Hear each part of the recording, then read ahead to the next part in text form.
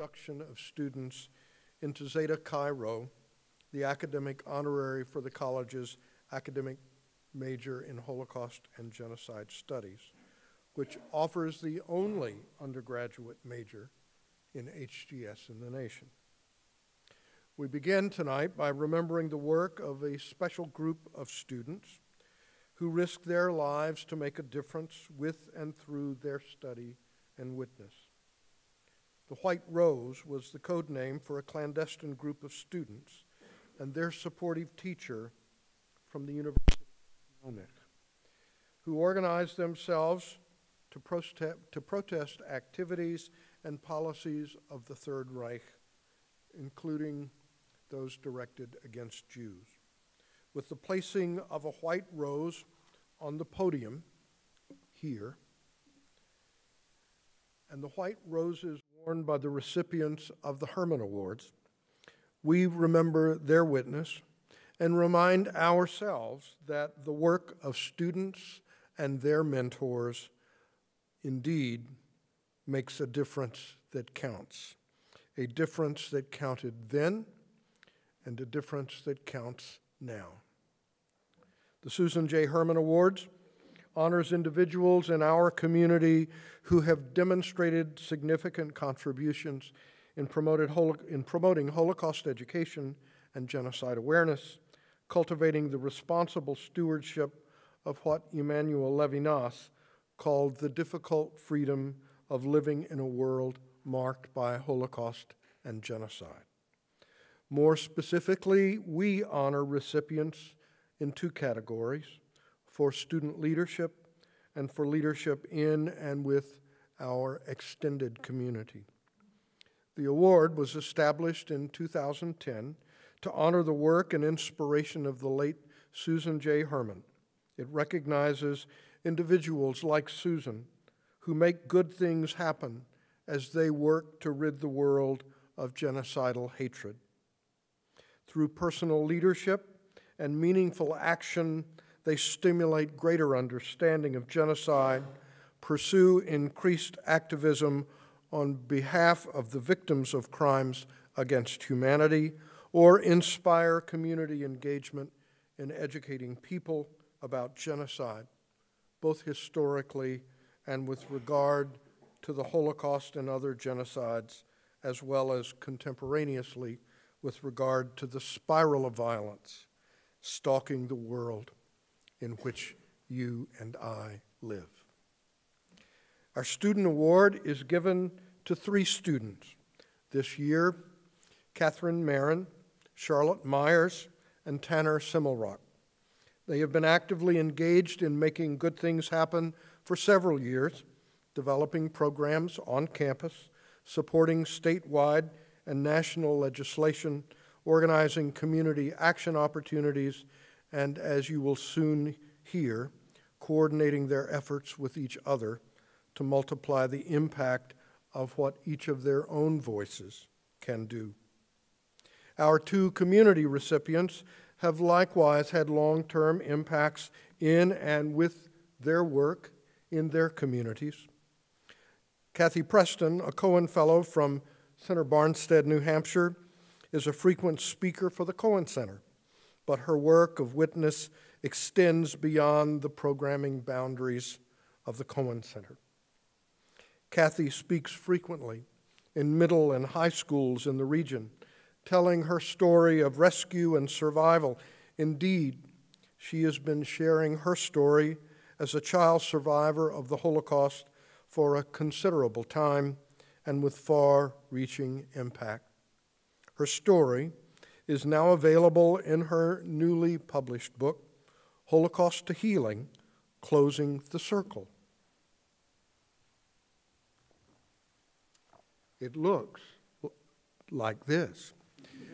And just before the evening began, I asked Kathy to make my book work even better by signing it. There are copies available in the Harry Davis room if you want to have your book work better for that same reason. Our second community recipient is Professor Helen Fine, a founding scholar in the fields of Holocaust and genocide studies from Cambridge, Massachusetts. Helen's work is familiar to students of Holocaust and genocide studies worldwide, as well as here at Keene State. Indeed, we at Keene State College were privileged to receive Professor Fine's personal library in Holocaust and genocide studies this past January. Her books are being cataloged and will soon be added to the Cohen Center's Charles and Judith Hildebrandt collection that can be accessed on the east wing of the first floor of Mason Library. Selected copies of Professor Fine's own works are on display in the Harry Davis Room. We invite you to look at them after the ceremony before you leave. Each of our honorees has shown us what one dedicated voice can do, alone and in concert. In recognition of their witness, we have asked them to join in our tradition of reflecting on the power of their witness by addressing the theme, What One Voice Can Do. For health reasons, Dr. Fine is unable to join us. However, her close friend, Dr. Joyce Apsel, president of the Institute for the Study of Genocide and master teacher in the liberal arts program of New York University, has sent us a letter with observations that will help us understand the power of Helen Fine's voice. After hearing some of her reflections on Helen's voice, we will hear then from Kathy Preston. Then following Kathy, we will turn to Charlotte Myers, Tanner Simmelrock, and then Catherine Marin, who will speak to you in their distinctive voices, yet together demonstrating one of the reasons they are sharing the Susan Herman Award this year.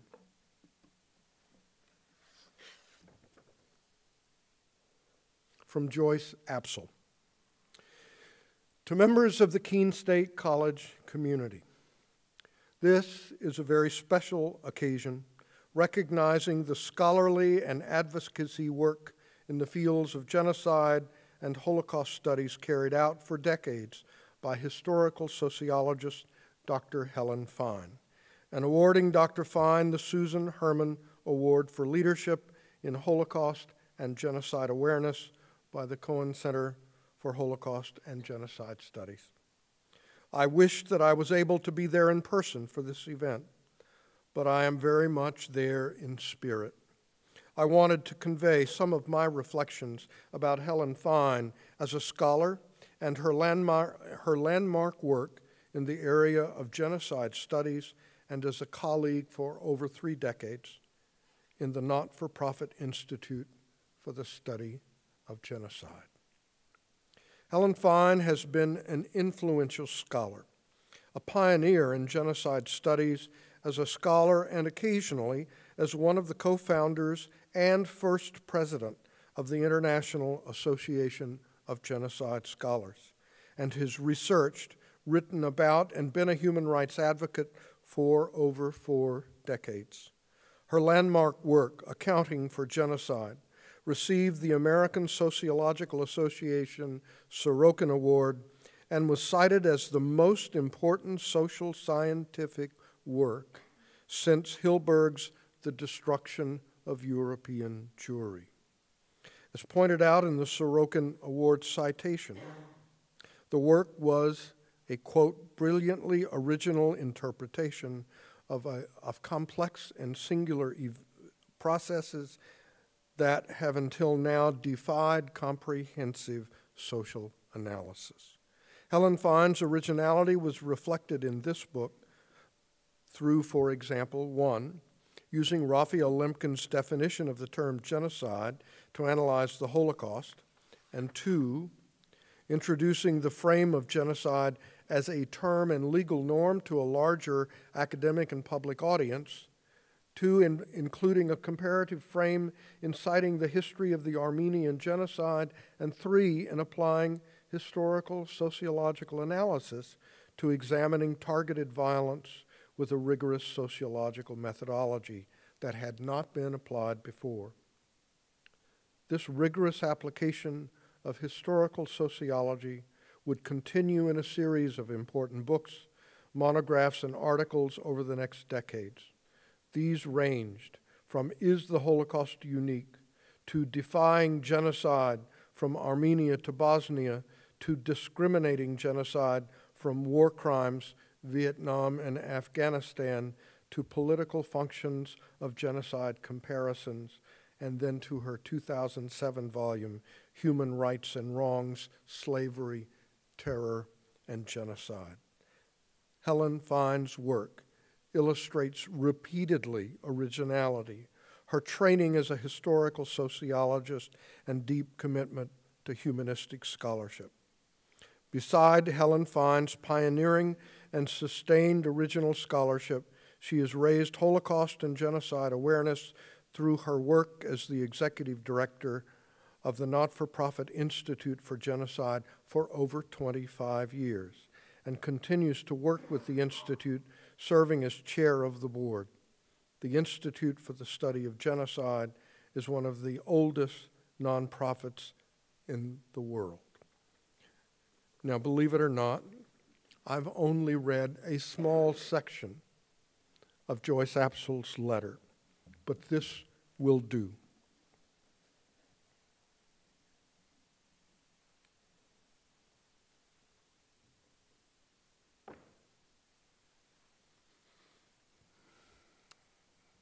Helen, this award is for you. We wish you could join us in person, but through the power of digital technology, we record this moment for you and express our gratitude for your steady labors on behalf of Holocaust education and genocide awareness. We are all in your debt and very much aware of what your voice has done. You have made, and this is Helen's phrase, our universe of moral obligation bigger and certainly more informed. Helen, we thank you, and would you join me in expressing that gratitude with your applause?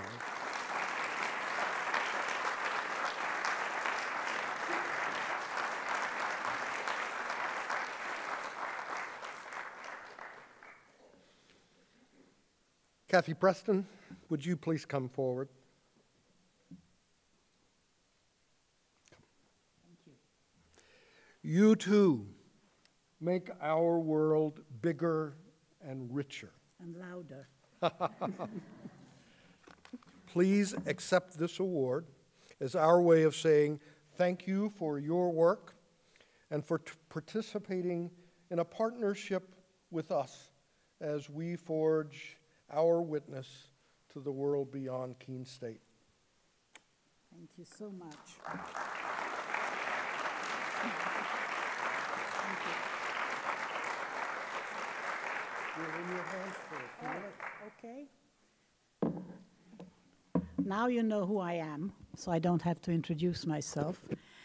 Basically, what I would like to do is tell you how much I love this place.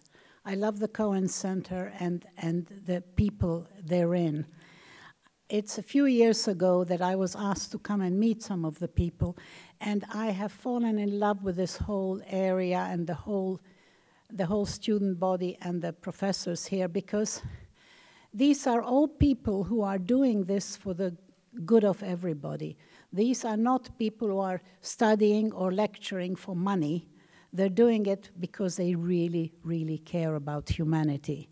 And I'm a child survivor from the Holocaust. I was actually rescued by a simple Hungarian peasant girl called Erzsébet, which is Elizabeth in Hungarian.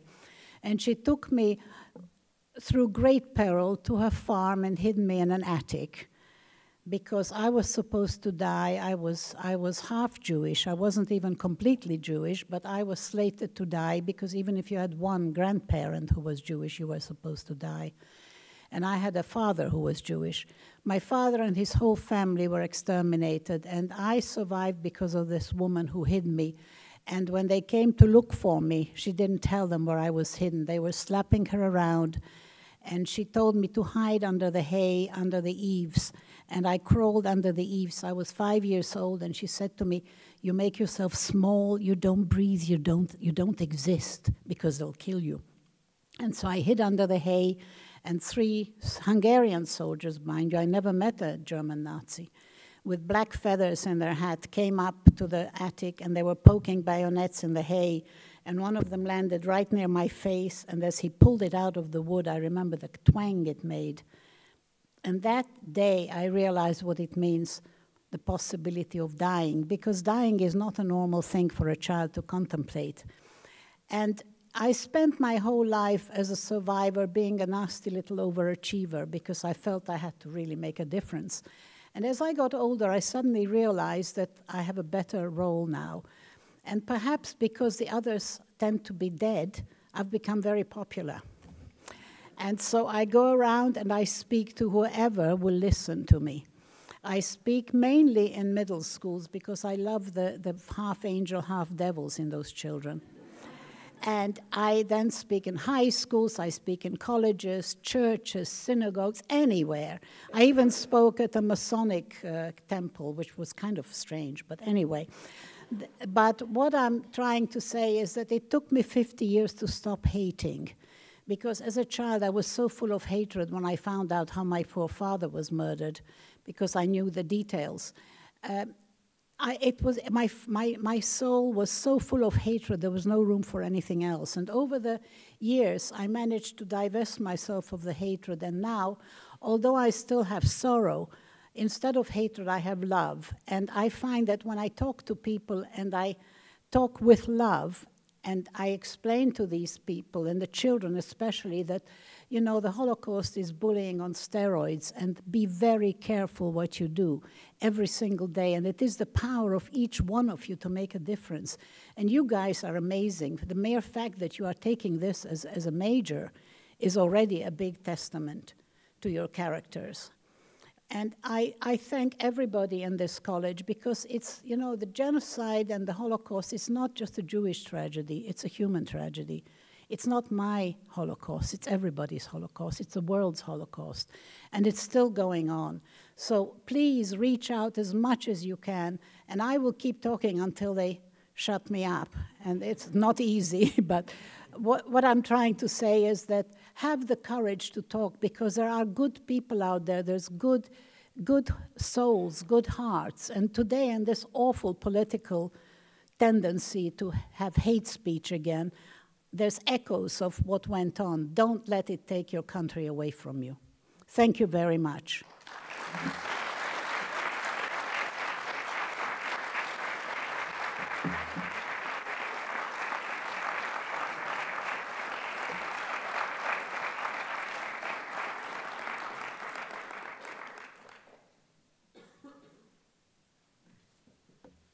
Kat, Charlotte, Tanner, would you please come forward to receive your awards?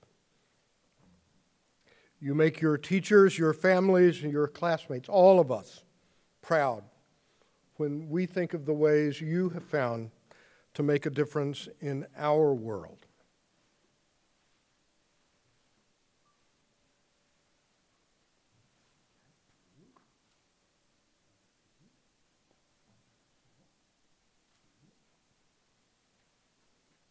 Now it's time for you to help us think about the theme of our witness tonight, what one voice can do.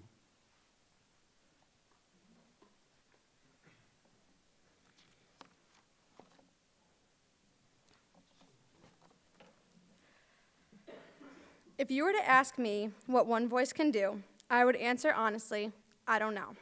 Because thankfully, I have had these two by my side for the past 4 years. Catherine and Tanner are two humans, two voices that I truly value. Whether it has to do with Holocaust and genocide studies or life outside of the classroom, their voices have guided me and will continue to do so. We have left an impact on the Holocaust and Genocide Studies Department, have been members of the Cohen Center Council and reading groups, led the Honor Society and the Holocaust and Genocide Awareness Club, and have been integral parts of passing genocide awareness legislation on the state level as well as the national level. We have had countless late-night phone calls, email chains, and group texts, including conference calls between all three of us while we have been in 3 different states in order to solve problems and figure out as a team how to accomplish a task. Those of you who know me know that I am the last person to stand up here and talk about my achievements as well as our own, and draw attention to my achievements as well as our achievements, and draw attention to myself in that way. That is not how I am comfortable using my one voice, and that is certainly not the point of this speech. What is important is that all of our achievements would not have occurred without our ability to rely on each other so heavily throughout our time in this major. The 3 of us came to Keene State College as individuals from all different places and backgrounds with the same passion to study this challenging topic and the drive to make a difference while inspiring others. We have gone through a series of transformations over the years, from those 3 individual freshmen with only one voice each, to voices building off of each other in our courses and on campus, and finally, to a team of 3 united voices who will always rely on each other and speak as one voice in order to build, inspire, and make good things happen.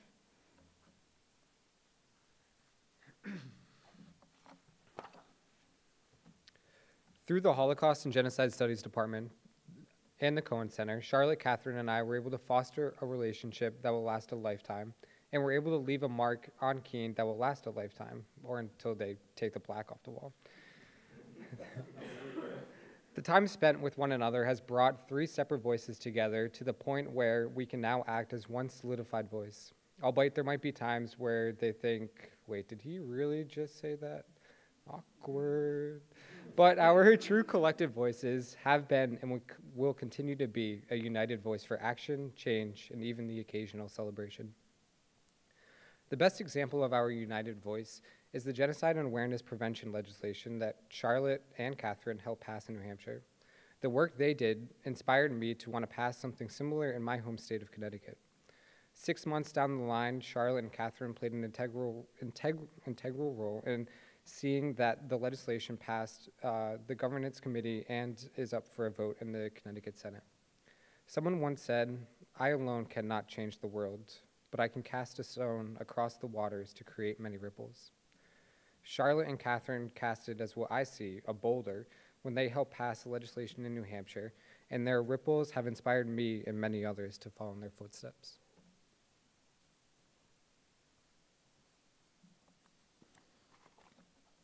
There is a unique challenge in asking 3 people what the power of one voice can do. For Tanner, Charlotte, and myself, a voice can mean many different things. Throughout our 4 years in the Holocaust and Genocide Studies Department, our voices have changed, been strengthened, and grown together. For we each have strong voices, but we have learned to never let those voices stand alone. One voice can only be heard so far. One voice can only reach so many people. One voice can only impact and inspire so many. A voice grows in power only when it's joined by more voices, or in our case, when 3 voices work to become one much stronger and more impactful voice. One voice can inspire someone, or support someone, or help someone. 3 voices have the power to do all of those things and more. On behalf of Charlotte and Tanner, I would like to thank our family and friends for their love and support, our fellow students in the Holocaust and Genocide Studies Department for always inspiring us and being a source of constant encouragement, and to our professors and the staff of the Cohen Center for helping us find our voices. We'd especially like to thank Michelle Kiawa for creating a space to let our voices grow and for always being in our corner, cheering us on. Thank you.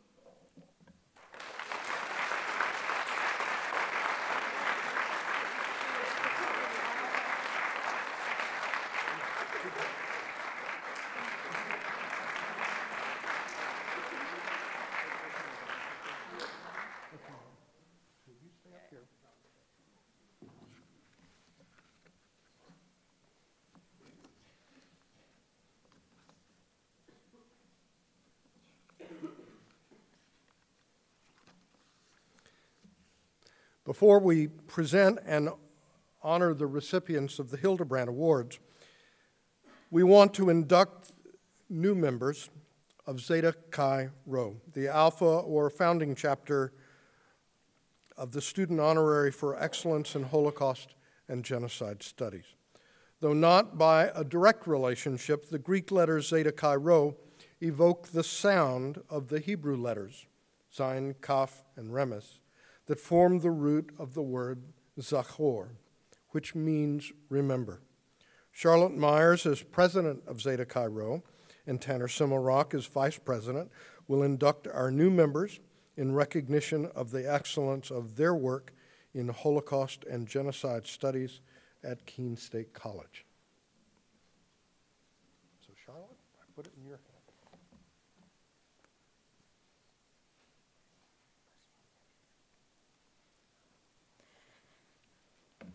Zeta Chi Rho and its Alpha chapter, both founded at Keene State College in 2009, exist to recognize superior academic work in the field of Holocaust and Genocide Studies and to promote in-depth study of the Holocaust and genocide through research and the healthy exchange of ideas and scholarship.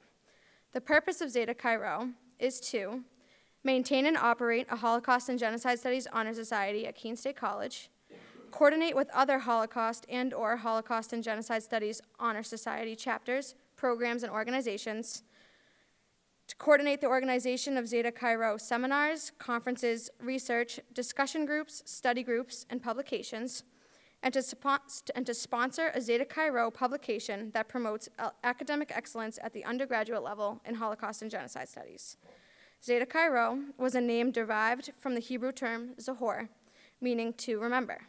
Tonight, our 4 new inductees will each be receiving a pin with the Hebrew Zahor as a constant reminder of our responsibility to remember.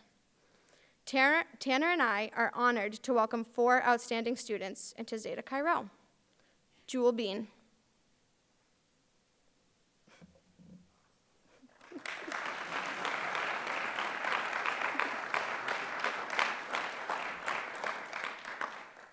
Nathaniel Wolf.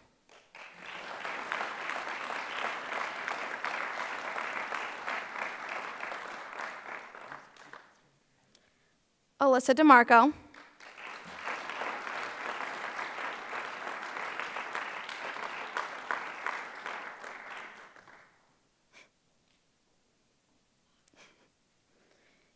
And Dylan Runner.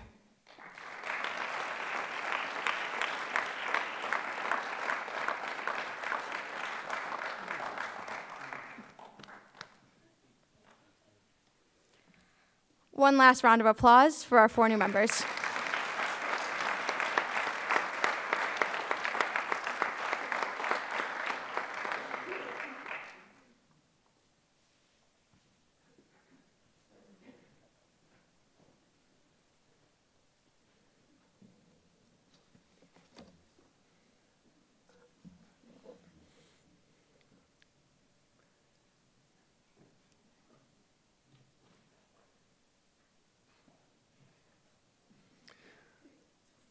The Hildebrandt Award honors Keene State College Professor Emeritus in Sociology and the founder of the Center for Holocaust Studies, Charles A. Hildebrandt.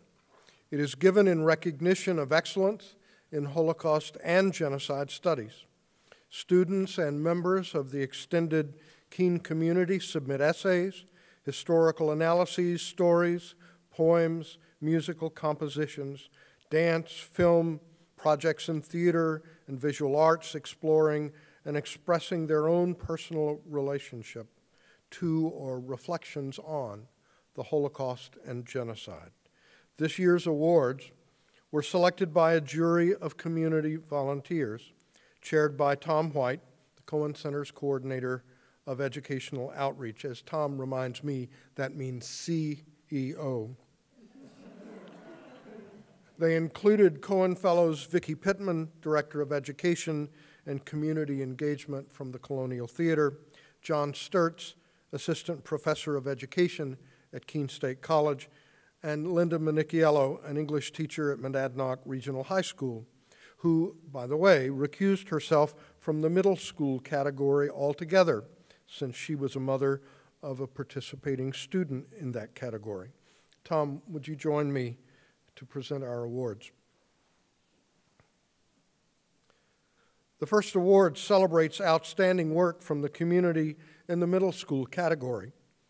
This year's award recognizes Alex Manicchiello of St. Joseph Regional School for his short story, Chocolaterie des Martins, and Naomi Nunez of Daisy Bronson Middle School, who receives an honorary mention for her poem, Beyond the Rose Field. We invite Naomi and then Alex to share glimpses of their work with us. If you two would come join us.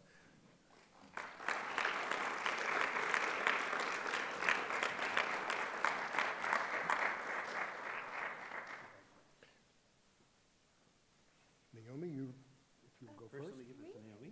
There we go. This is for you. Congratulations. Hello, everyone. I'm not really used to this, but the reason behind why I wrote Beyond the Rose Field was to almost like remind myself as to why something like the Holocaust or just genocide in general should never happen, and why we should always remember why it's just never. I'm sorry.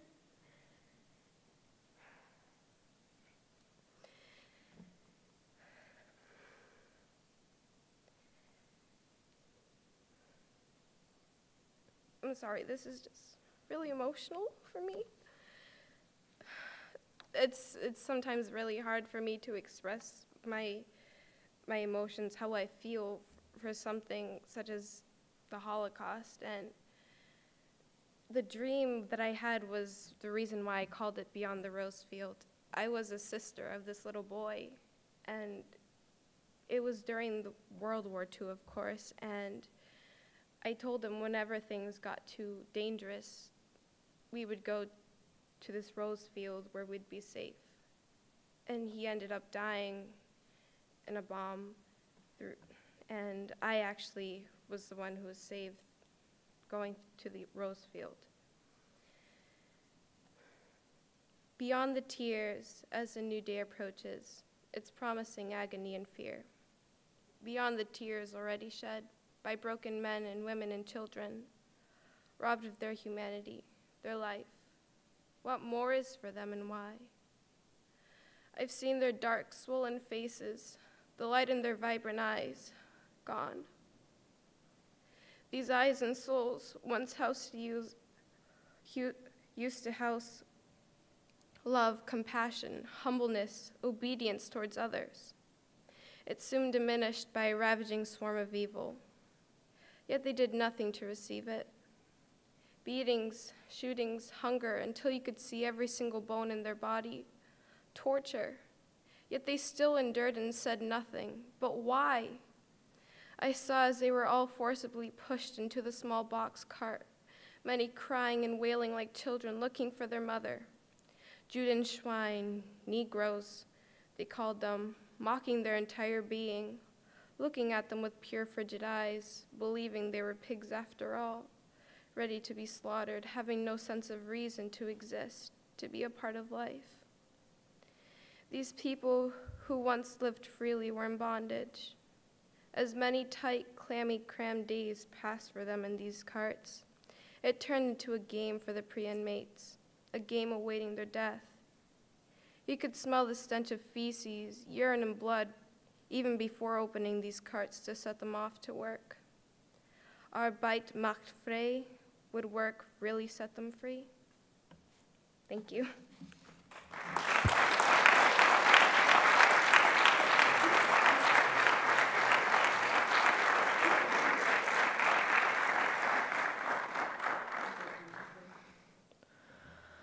Last year, when I was here to read a poem written by my brother, Dr. Knight asked me whether I would be next to enter a work of art or a story to the Hildebrandt. So I recall being really surprised by his offer, so I worked on a submission for this year. I was inspired by a book I skimmed while browsing in a Boston bookshop. The story was about Norwegian children who smuggled gold away from the Nazis on their sleds. This got me thinking about a story of my own that would feature an elderly Belgian couple who would also hide something from the Nazis. That something would be children, not gold. My story is called Chocolaterie de Martin, and I chose one excerpt for tonight. One thing I know about the Holocaust is that there were individual people who did great things to help others. Monsieur and Madame Martin were able to do what their hearts told them to do, even though they may have been terrified to do so. The clock tower told 9. In their apartment above the Chocolaterie, the Martins sat side by side. Emile dozed over a book, his breathing long and peaceful. In the chair beside him, Eva sat with her half-finished knitting spread across her lap. The tranquility of the night was shattered by the sound of splintering wood. Voices resounded from the shop below, and footsteps pounded on the narrow wooden staircase to the apartment. Terrified, Eva looked at Emile, who stood as the Gestapo flooded their home. The hour is late. What is the meaning of this? Emile demanded. The clicking of Eva's knitting needles abruptly stopped. A voice Emile knew well but despised said, "Come now, Emile. You know why we've come. You're hiding Jewish children. I saw you after dark in the street helping those miserable wretches. Where are they?" "There are no children here," Emile said calmly. Monsieur Bestin pointed his finger at Emile. "By the time the Gestapo is done searching this house, you and those children will be marched off together, and good riddance." Emile's hands tightened into fists at his side as the intruders raided the shop below and every room of the small apartment. Eva did not move. From the kitchen, he could hear pots and pans clattering loudly to the floor, the scraping of tables being moved, and the opening and closing of cabinets and cupboards. In the apartment, the Gestapo emptied drawers, opened closets, moved furniture, rolled rugs, and stamped on the floorboards, listening for hollow ground. Monsieur Bestin followed the Gestapo from room to room, suggesting places he suspected the children might hide. With each passing moment, it appeared more flustered when it became obvious that there were no children to be found. "Where are they?" Brahmschmidt strode into the room, his face red with anger. Enraged, he blustered, "Where are they?" Emile opened his mouth to speak, but Schmidt shoved him roughly down into the chair. Eva sat wordless and made no move to protest. A voice from below called up the stairs, "No children here." Schmidt glanced at the men who had searched the apartment, but found nothing. We know Monsieur Bestin to be a trustworthy man. Arrest them." "That will not be necessary," said a dignified voice from the hallway. "What will you arrest them for? Children that cannot be found? There is no need to disturb the Martins any further. They are far too old to have taken sides in this matter. Bestin, your eyes have deceived you. Show him out." Bestin sputtered as he was led down the stairs. Soon the apartment was empty except for Emile, Eva, and Rolguste. "I am pleased that we found no children. It would have been a shame to have brought the ruin to the best chocolatier in Belgium." Gust clasped his hand behind his back and circled the couple as they sat in their chairs. Stopping at the window, he pushed aside the sheer curtain, glanced out into the street, and appeared to be thinking. He turned and looked at the Martins. I regret the untidiness of your home, but it was necessary, you understand, I'm sure. I shall take my leave and allow you to return to your book, Monsieur Martin, and you to your knitting, madame." With that, Gust left the couple alone, and for many minutes they did not move or speak. Emile rose from the chair and made his way down to the stairs, to the shop and kitchen. In a few minutes, he returned to the apartment and said, "They have gone. We are alone." Shoulders slumped, he turned toward Eva. Tears were streaming down her face. "What is it, Eva? What is it?" Emile asked her tenderly. With shaking hands, Eva lifted the knitting from her lap, revealing a small wooden doll dressed in pink and well-loved. Overcome, Emile placed his head in his hands and with a light heart wept. Thank you.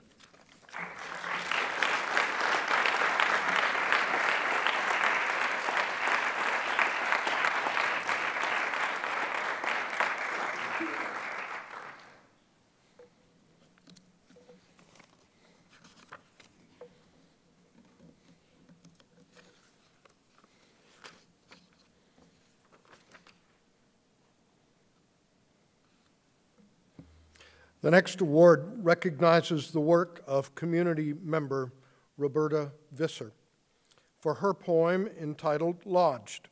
Roberta, would you join us to receive your award, then to share your poem with us?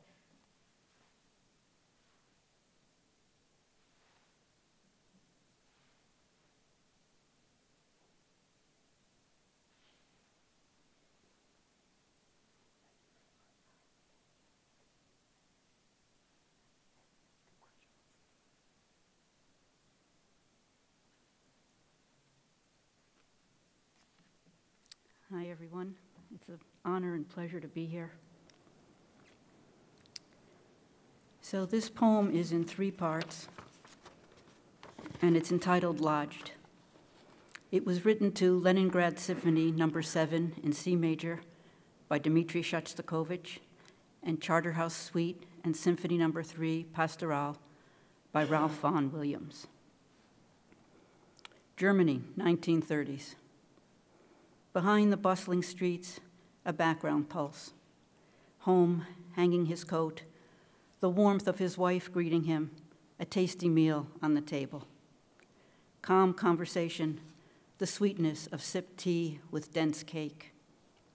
Another day, clerks, customers, questions, money in and out, the tellers behind their iron cages. The sky darkens, flurries fall. People rush through the marble-walled bank without a word. He lifts his collar, looks straight ahead, sees no path through the lighted streets, now just concrete and poles. His wife's face pale, to whose young son no mention. Papers submitted. To whom could he confide? Waiting. One day turns into the air pulses. Crowds, brown-shirted soldiers, scroll Yud in dripping white on the dark bank door. Fling papers wild-eyed out windows, drifting destruction. In the forest. Always the looming. Birds call with single notes. Wet leaves, a platform over mud that line the insole of his boots, seeped between his toes. So intense the fatigue, the unknowing. River water rushing over rocks, once majestic, now a cruel impediment to reaching the other side. He, his wife, his son, like puppets with smashed faces, feelings diffuse as rising steam, unable to be voiced. A bit of sweet potato at a farmhouse, the farm wife's quick, shifting movements, eyes questioning compassion, always in silence. How quickly hope springs. A bed of straw on the barn loft, a day or a few. Somewhere on another plane, is there a known? Trudging in emptiness of branches snapping underfoot, watching his wife and child wasting without food, he begs, let them go. Not to a God he isn't sure exists, but almost to the soul of his son, his wife, as if asking angels out of their kindness to lift and care for them. The sun, oblivious, still streams at an angle through the trees. The round face of the full moon, what naive madness to have once spoken to its soft luminosity, gazes with no cognition. He imagines the sad face of his long-dead father. Oh, to receive a sign. In old age, the memories lodged in his stooped body, twisting, hissing like an open-mouthed snake waiting to pounce. Sickness doctors can't diagnose, can't heal, because they didn't witness how he lived among the dark and damp. His belly gnawed by fear, the fatigue of carrying a child, the anguish of his wife. Circumstances the neurons were never conditioned to contemplate. How he had to flee without being betrayed, little to take, nowhere to go. Rush in darkness, in silence. Thank you.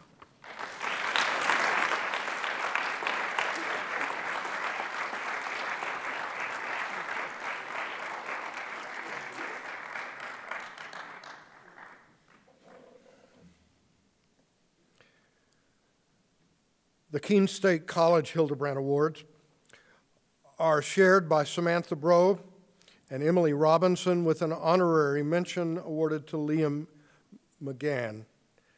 Samantha, or Sam as we know her, is being recognized for a paper she prepared for her course on the Armenian Genocide, Barbarians of Hollywood, the Exploitation of Aurora Mardiganian by the American film industry. Emily's work, Scavenger Hunt, was a project for her seminar, Rethinking the Holocaust, and then adapted for inclusion in the 2015 Summer Institute on the Holocaust and Genocide for teachers and community leaders. Liam's project, When the Rainbow Breaks, Life After Trauma, also grew out of the seminar Rethinking the Holocaust. If they will come forward, first we will hear from Liam, then Sam will provide commentary on her paper, and then Emily will conclude with a description of her project. Liam?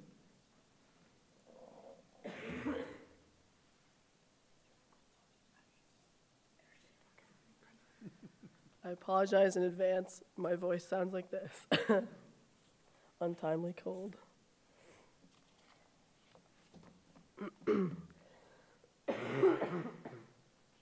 Okay.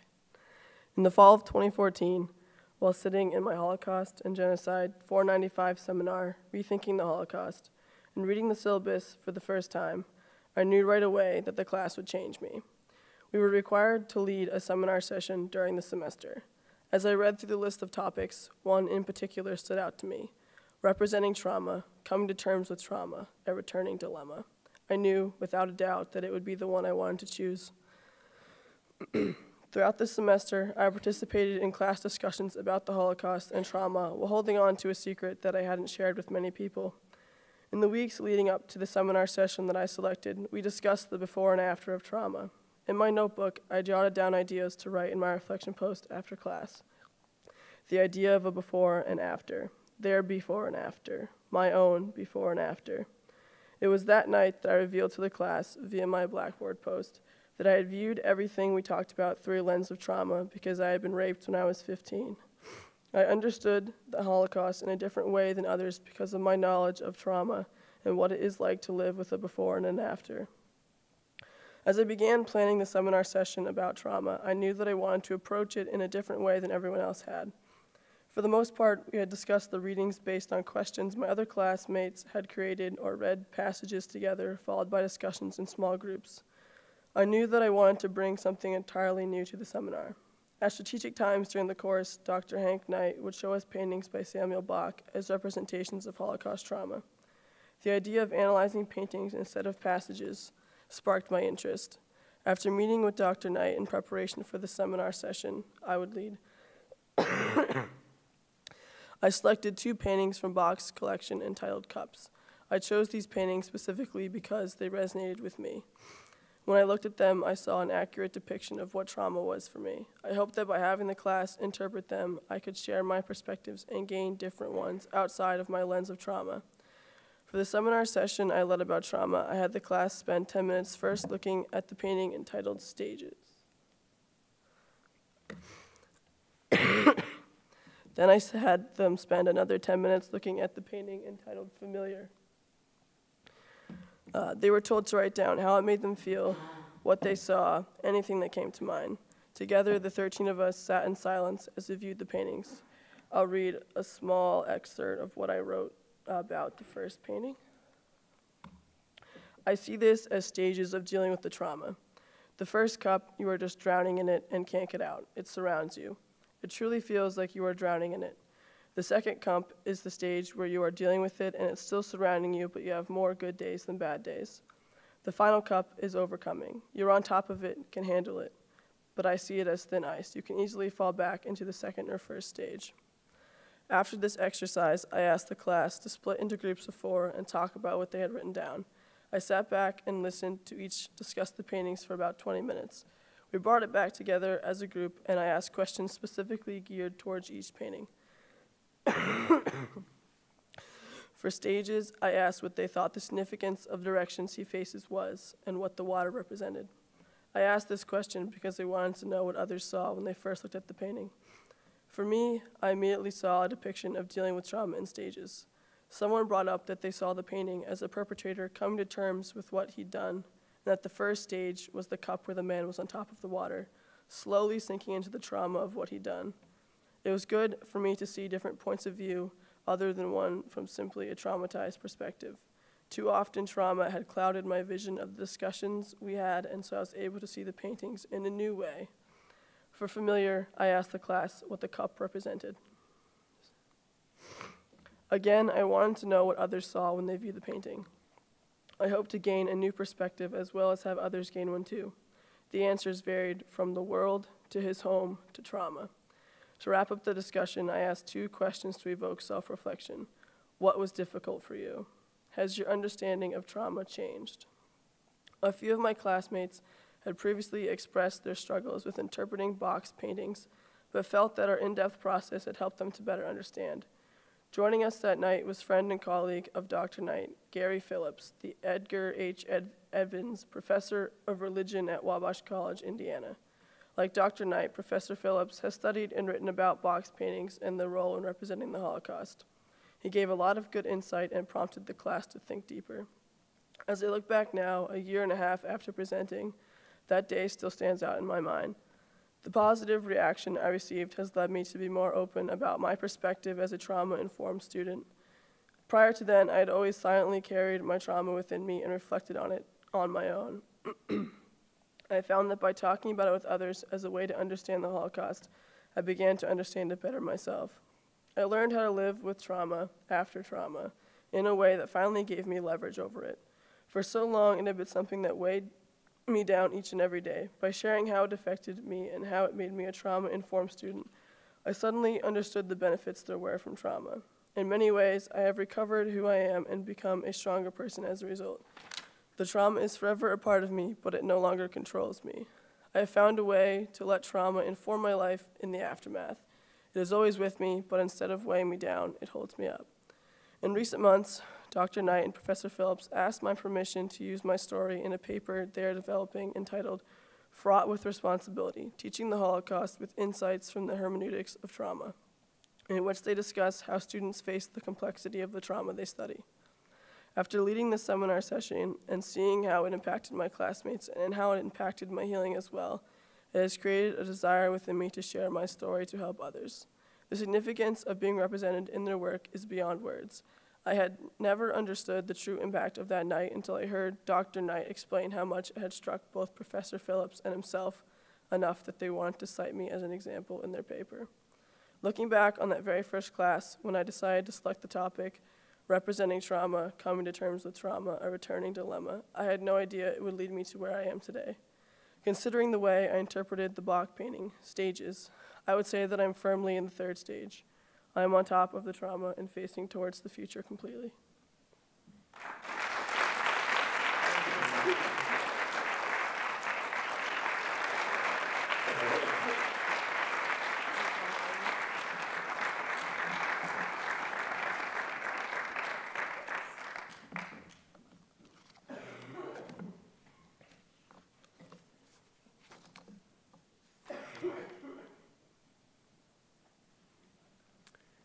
Sam, would you come forward? Samantha Brobe, we invite you to accept your award and then give us a glimpse of your paper.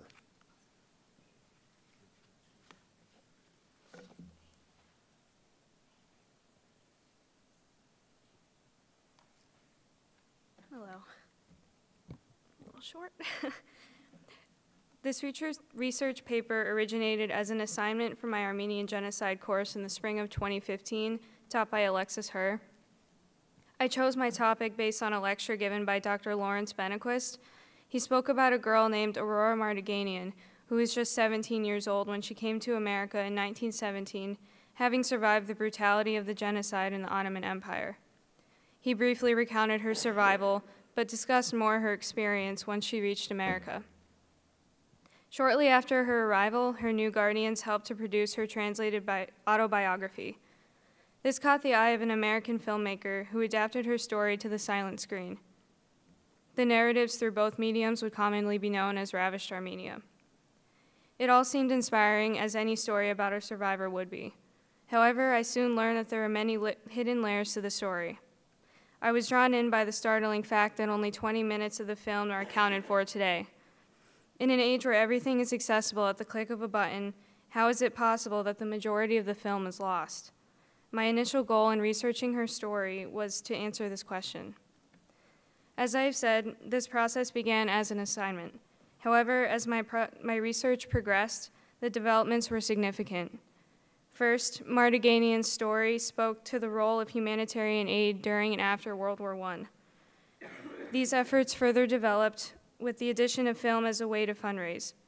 In fact, the film Ravished Armenia was the first of its kind, giving the world an intense and graphic moving visual of what mass atrocities looked like in the Ottoman Empire. Sponsored by the Near East Relief, the film did yield considerable results. At $10 a ticket, it was already charging 10 times the average price. Near East Relief used Ravished Armenia as a tool to raise their goal of $30 million to those suffering in the Ottoman Empire. Overall, they were successful in raising awareness of the genocide. However, one thing became clearly apparent. This was that Mardiganian was exploited by the many adults that she encountered upon her arrival at Ellis Island in the years following.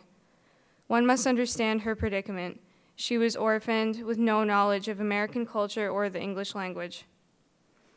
What she had experienced from 1915 to 1917 is incomprehensible. She witnessed the murders of her mother and sister, as well as the massacres of her people. She renounced her Christian faith in an effort to save her life and withstood the trauma of repeated rape. And after escaping a violent harem, she traveled across the desertous region of Dersim to safety in the Russian-occupied city of Erzurum. From 1915 to 1917, she would have walked a total of 1,400 miles. Her assumptive world was shattered, and this left her vulnerable. This theme of exploitation was persistent. Mardiganian was misled into playing herself in the film when she arrived in America, and made to act in scenes depicting the horrors that she once experienced firsthand. Much of the plot in Ravished Armenia also had the distinct markings of Hollywood fabrication and manipulation. The film was a shadow of the harsh reality that was the Armenian genocide. By the end of the research, I was able to state one thing with absolute certainty, that Aurora Mardiganian was exploited physically, psychologically, and financially in order to yield the maximum profit from the film and the autobiography. The film industry sensationalized the tragic events of her life and used their creative license to alter the reality of what happened. In this way, their wrongdoing impacted not only Mardiganian, but knowledge of the genocide as a whole for decades. Researching the story of Aurora Mardiganian was filled with a wide range of feelings and reactions. I was inspired by her determination to garner support for the Armenian people. I was deeply angered by the treatment that she was subjected to by the people she so desperately deserved compassion from. I was saddened by what I thought to be the end of her story, as I found out that she passed away in 1994 with no one by her side, and her story being forgotten for the better part of the 20th century. However, by presenting this research to Keene State College, I have a part in ensuring that her death is not the end of her story. In 1917, she bravely shared part of her soul with the world. This should not be in vain. Here she is given a voice, and we are able to properly remember and appreciate her invaluable narrative. Mardiganian's story provides the world with an opportunity to learn from past mistakes. Her legacy highlights the need for remembrance over apathy and active awareness over indifference. Thank you.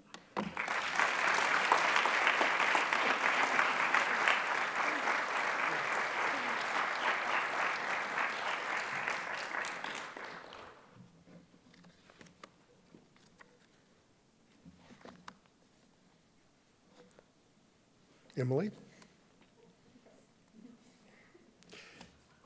if you would join us to receive your award, Emily Robinson, and then describe your project for us.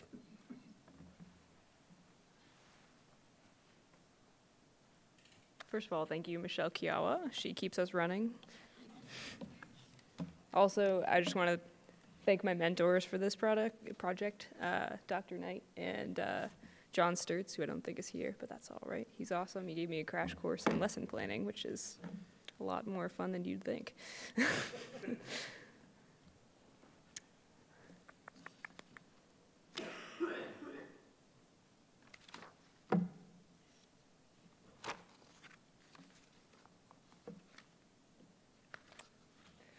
Sorry. This is how binders work. Ah, I see. As educators or future educators, it is important to recognize that we have influence over the narrative our students build of the Holocaust. The first contact many students have with the subject is through films that are based, however loosely, on its events or concepts. This means students enter the classroom with misconceptions about what the Holocaust is and what actually happened. However, despite their potential lack of fact or historical inaccuracies, it is my belief that we can, and to a certain extent we must, use these popular movies as learning tools. There can be truth beneath fiction, just as there can be fiction within fact. And by exploring the gray zone between the two, we can engage our students in not only the content, but in the human lens of contradiction and interpretation. At its core, my project seeks to discover ways we can piece together a narrative of an unimaginable event in a responsible way while using popular fiction in tandem with factual representation. So that's part of it. I'll just scroll down a little bit.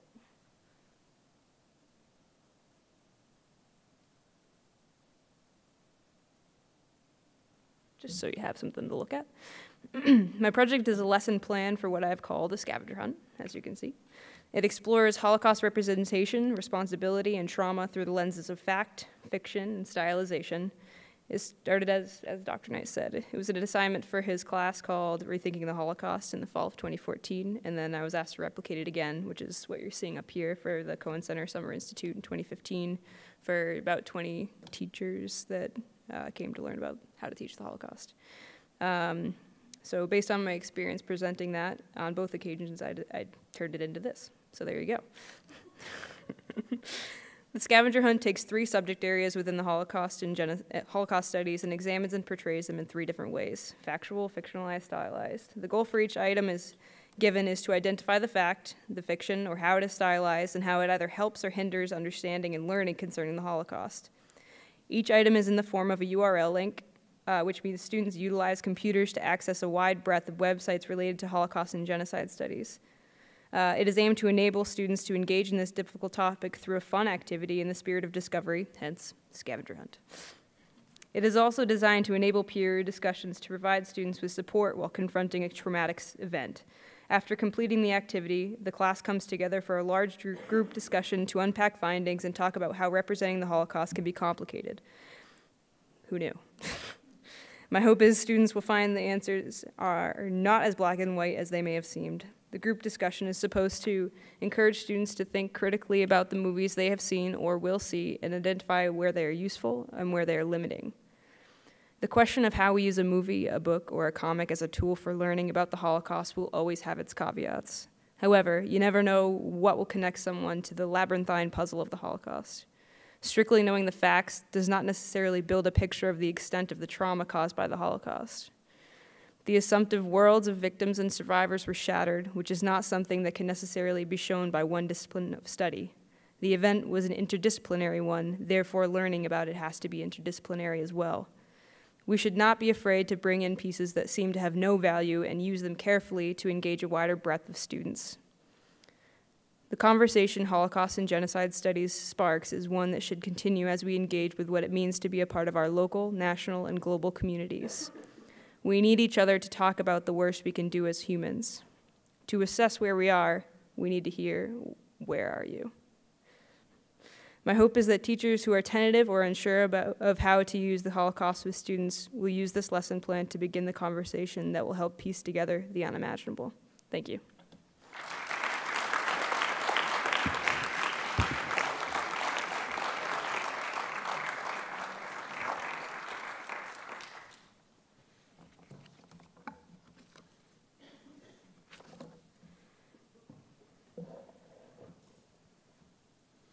To our many friends, especially our honorees this evening, thank you for your work, your commitment, your dedication.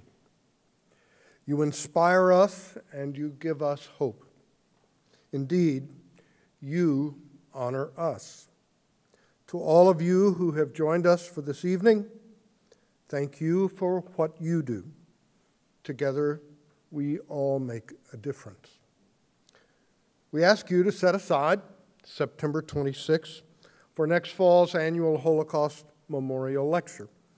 Our lecture will be a unique undertaking combining music from Terezin or Theresienstadt and the witness of a very special individual, Ella Weisberger, a survivor of Theresienstadt and the young woman who portrayed the cat in the camp production of the children's opera Brundibar. In addition to hearing Ella's amazing story, we will hear music composed in Theresienstadt, performed by visiting artists, coordinated by Keene State College's Department of Music. And more immediately, we invite you to put Sunday, May 8th on your calendars. I believe that 3 o'clock in the afternoon, Havas Achim will be hosting a public commemoration of Yom HaShoah. Again, thanks to all of you who have participated in this year's Hildebrandt Awards. Samples of the work of our students are, well, I'm not sure that they're available for your perusal. We had hoped they would be, but what I encourage you to do is you've been given a sample. Come visit with the award recipients and let them know how you feel about what they have done. They have done amazing work, and we hope that in addition to inspiring you to think seriously about these topics, those of you who will be back as students and community members available to submit things next year, start work now. You can do this too. Thank you again for coming, and good night.